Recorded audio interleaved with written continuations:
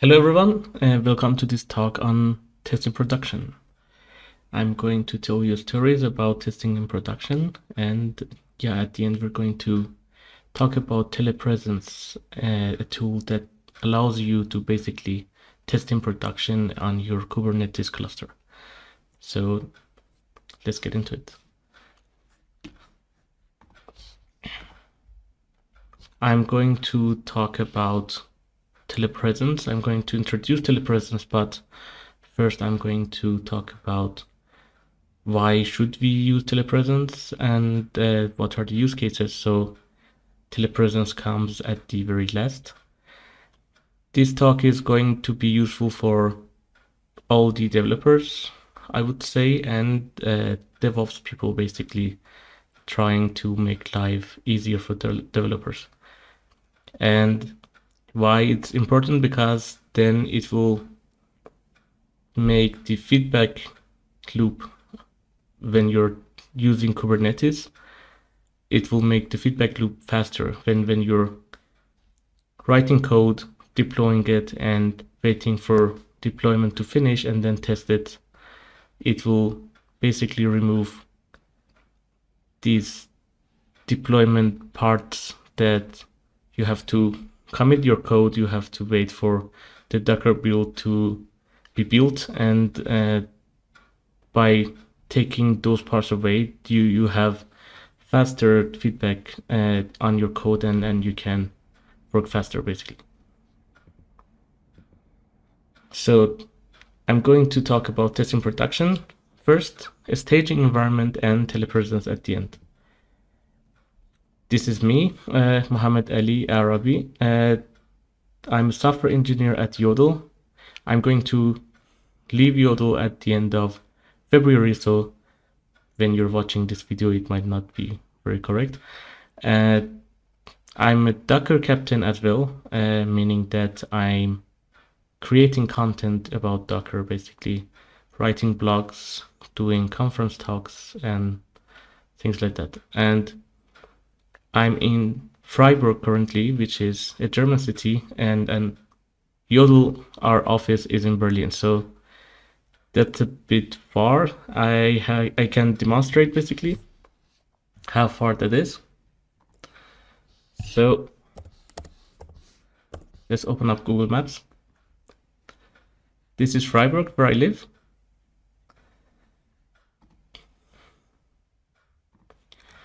And I'm pretty much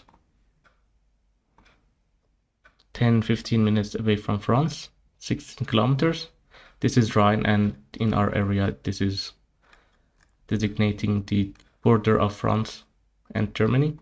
And I'm like 50 kilometers away from Switzerland, which is like 40 minutes drive. So I'm in the corner here, and Berlin is actually too far away. It's 650 kilometers.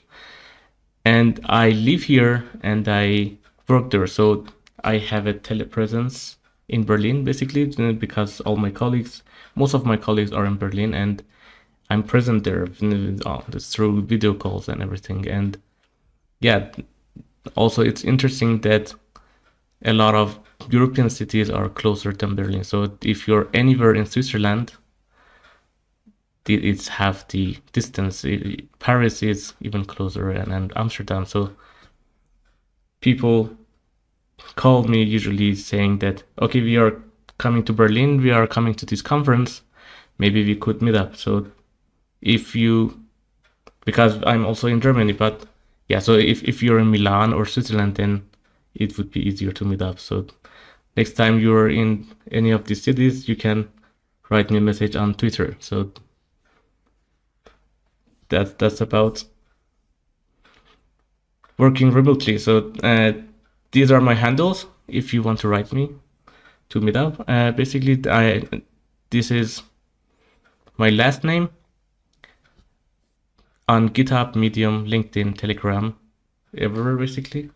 And on Twitter, I am Mohammed Ali EN, basically, because that's my English speaking Twitter account. I have two others in different languages, one in German as well with 0 followers.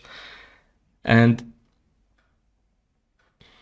I sometimes test in production. So back in the day, the year was 2015, and I was working up there in the tower. I show up this place because that's the last nice office I had. And once one of my colleagues pushed the code to production. And back in the day, we didn't have Kubernetes. We had 12 servers.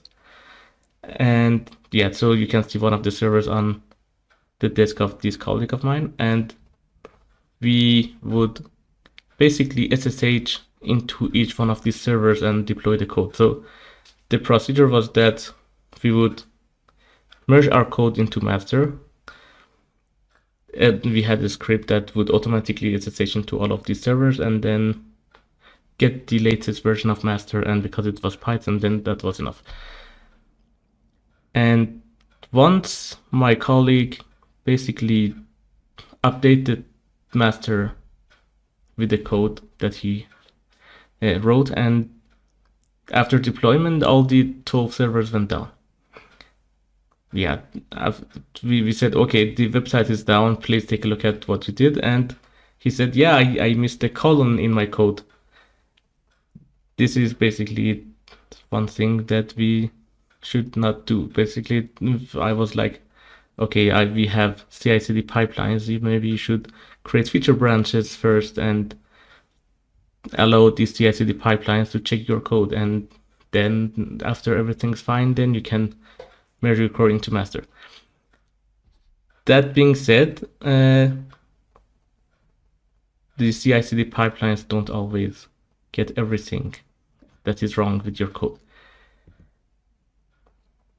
But yeah, so don't test in prod. If you can test somewhere else, then it's better not to test in production.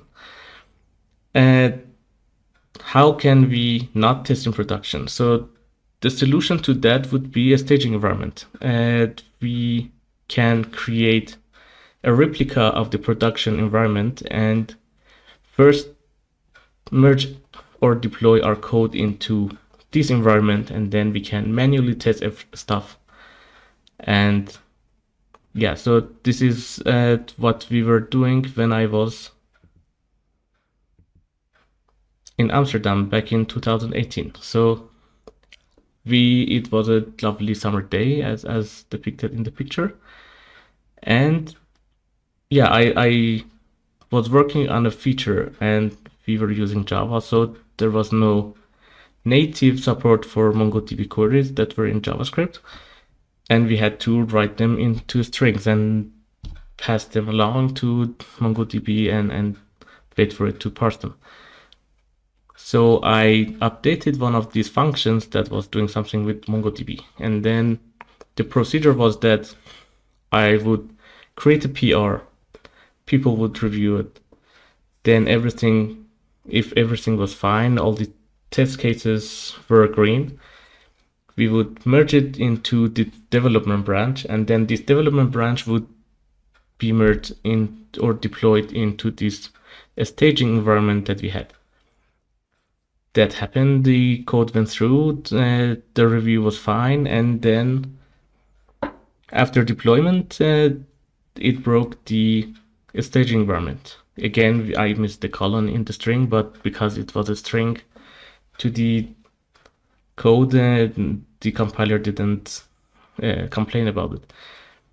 Yeah, so at least it wasn't in the production code, so I could only break the staging environment because we had a staging environment. And then people came back to me saying, yeah, so you have to change your code and create another PR. That's what I did. And this is how the procedure worked. Write the code, create PR, merge it to staging, and then the QA would pick all these tickets up, test them, and if everything was fine, then deploy them ship them to production.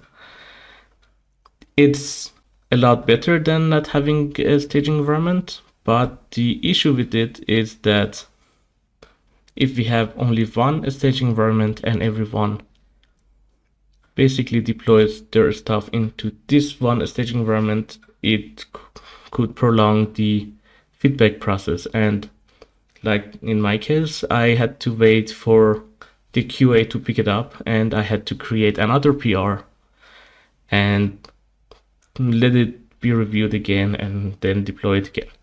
And it could happen that, yeah, I'm working on something, I merge it after 2 weeks into this staging environment, the QA picks it up in 4 weeks basically, and after 4 weeks I don't remember what I did. And then if the QA has some queries about this feature, then it might take longer for me to remember what I did back in the days and, yeah, basically fix it.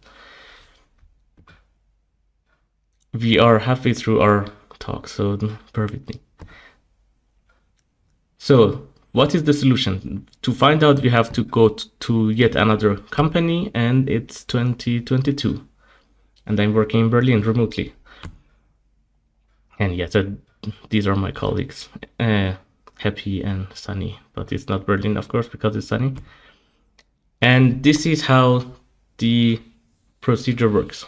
We code, we commit it, we push it to the feature branch, basically. The CI pipeline picks it up, starts building the Docker image, and then after the Docker image is built, we can then manually deploy the code to one of the personal staging environments that we have. So in there we have 5 replicas of the production environment. And when we want to test something on our PR, on our feature branch, we can deploy that version of the code to one of these staging environments. And before basically merging this PR, we can test it manually. And after everything's fine, then we can ask someone else to review the code. That is super nice. But this is the cycle. So every time I find a new bug, then I have to go through all of these stages again. I have to code again, commit it, push it, wait for the CI to build it. It might take 10 minutes. Our project is not that big, but it could be even more time for other projects. And then we have to deploy it. We do it manually, but even if it's automatic, then it could be 2 more minutes, and then testing it manually, that's the good part, because we are learning something from it, but then we have to go through all these stages every time. Yeah, this is a killer process. So it's nice, but it might kill your productivity. So how can we shorten this path and basically make a shortcut there? That's the promise of telepresence, basically. So the promise is that you write your code and you can automatically test it without committing it, without pushing it, and without CI building your Docker image and deploying it. So how does it work? You write your code and you run it on your local machine with Docker Compose, for example. And you have a deployment, you have a service on your staging environment, and Telepresence is basically there. And it redirects all these incoming requests to this one service that you're testing and redirects them to your local machine. So basically, when you change something in your local machine, it is as it's already deployed on the Kubernetes cluster, and basically you're mocking the service on this remote cluster. And it's basically like me working from Freiburg in Berlin. I am here, but I have this telepresence in the other cluster. So how does it work? There is a global interception mode, which basically redirects all the requests to one service in your Kubernetes cluster. You can also have a personal interception mode that only redirects the requests that have certain headers set for them. So you can basically, if you're using a cluster with like a staging environment with multiple people, then all of them can have this interception enabled, but with different requests, the requests are redirected to different machines, so they can all use the same staging environment for testing. Telepresence is open source, so you should not be worried about losing it in the future. And it has a Docker desktop extension. So if you like clicking on stuff, then you can use that one.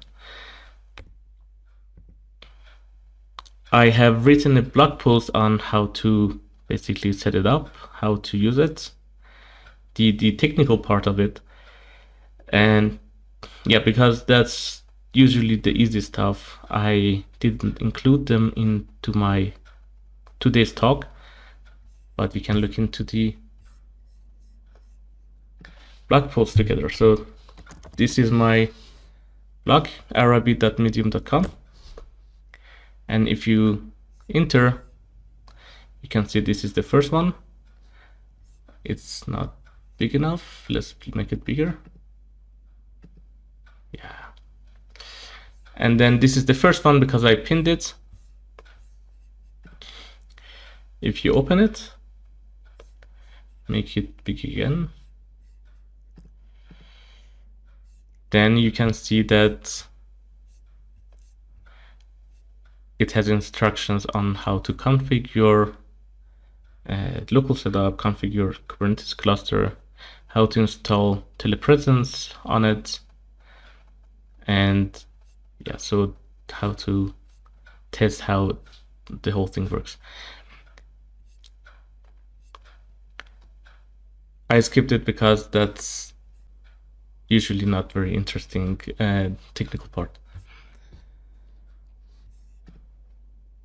Yeah, after you're using Telepresence, then you become a happy company and then you can go on offsites. At the end, a staging environment is something that makes your deployment more safe. So you test your code in a staging environment before testing it in production, basically. That being said, you can basically test in production with Telepresence because we have this personal interception mode. Sometimes you really need to test in production because you want to debug something or you want to find something that is not reproducible in the staging environment, and you really want to look into stuff on your production code, and you can basically use this personal interception mode. And for example, if you have a replica of 10 services, you can basically enable Telepresence for one of these and then redirect some of the requests back to your machine and look into them. But generally, Telepresence makes feedback loop shorter for your testing on Kubernetes, and that's something that we basically lost with the introduction of microservices, because back in the day when everything was in one place, we could run everything on our machine because that was easy, and we could test everything locally, and then it was fast because we could debug the stuff, and we didn't have to wait for the CI/CD pipelines to build the Docker images. But now with microservices, usually it's not easy to do that on your local machine, on your development environment, because it's too complicated. Every single service is dependent upon many other services, and that's something that is not easily achievable. But with Telepresence, basically you can mock just one service and you can run this one service that you want to test or develop on, and you can run it on your local machine, which is way easier than running the whole thing. And then you can basically use this interception mode and get the real requests into your local machine and then debug and get the feedback and test manually, basically. That's the conclusion, and thanks a lot. If you have any questions, you can reach out to me through the links that I shown earlier, and the slides for this talk will be available on my GitHub repo talks, and yeah, like all my other talks. I will also publish a link to the video after it's published on YouTube. So yes, have a nice rest of the day.